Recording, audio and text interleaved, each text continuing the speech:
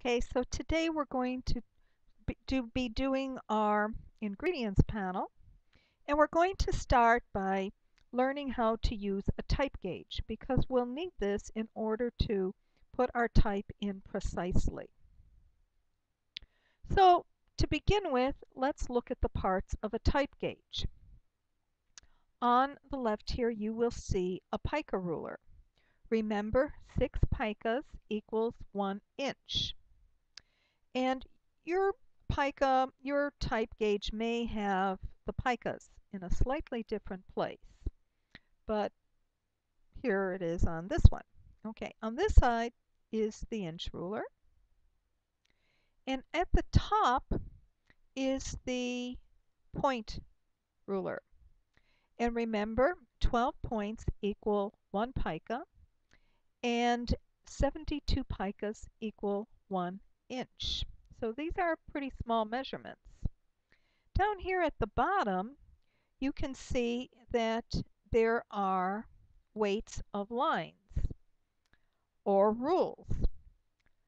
And this is where you measure your rules. So you know whether to make a rule or a stroke 1 point or 2 points or a half a point or a hairline. Now, when you're measuring to find your type size, you lay this over your type and you place the E over your cap letter. And whenever it's the same size, you can be fairly sure that this would be the correct type size. You may also do this with the lowercase x, therefore x height. Okay, over here is our leading. And you lay this over your type baseline to baseline. And when a bunch of baselines match up, at least 2 you'll need, you know that this is what the leading is. So let's just say that you have 12-point type with 11-point leading. They would be here baseline to baseline. Okay, so let's look at the leading here.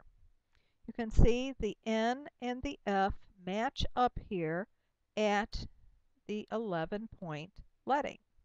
So you line up your type gauge over your type on that imaginary baseline that you have there. And there you have it. You see, 11-point type, 11-point leading, sorry. Okay, now here's how you line up your type to figure out the type size. You put the type gauge over the N here, and you place the E over it, and when you get to the one that matches, you will see that it's 12-point type.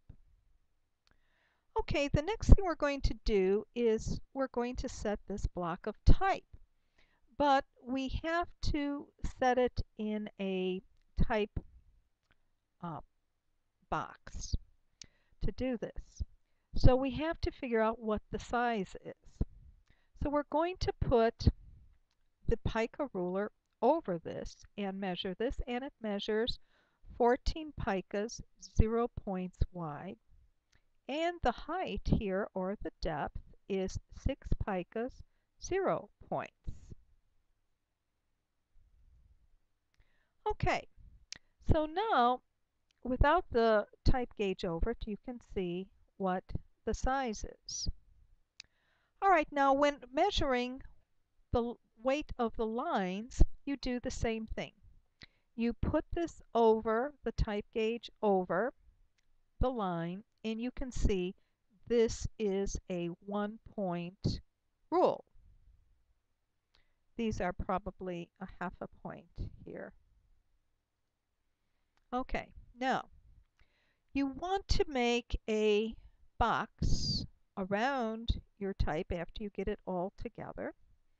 And again, you measure with the pica ruler, to find out what those numbers are. And that's the end. Sorry about that. Goodbye now. Good luck to you. We're going to go on now and start making our ingredients panel.